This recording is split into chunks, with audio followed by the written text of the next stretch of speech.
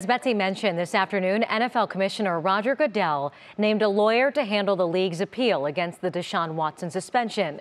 3 News' sports anchor Nick Camino joins us now with all of the details on this part of the story. Nick, what do we know about who this will be? Yeah, good evening, Laura. A much-needed day off, first of all, for the Browns at training camp, given everything that happened yesterday, but plenty of Browns news to catch you up on. So yesterday we got word that the NFL is indeed going to appeal the decision. Okay, we knew this was coming, the 6-game suspension.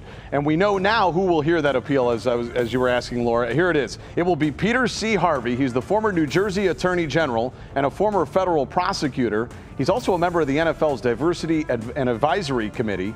Earlier today, we had learned that Commissioner Roger Goodell was not going to hear the appeal himself. He had the power to do that if he wanted to, but he picks Harvey, and that's who will hear this appeal. Now, once Harvey makes a ruling, then that will be the final verdict from the league. However, if he rules a year-long suspension, then we're all expecting that Watson and the NFLPA, that they could go for another lawsuit here. And this whole thing has a lot of people asking, well, why did the NFL even bother with Judge Sue L. Robinson if they weren't going to respect her decision in the first place? So once again, Laura, we are playing the waiting game here with another round of situations and decisions that have to come down.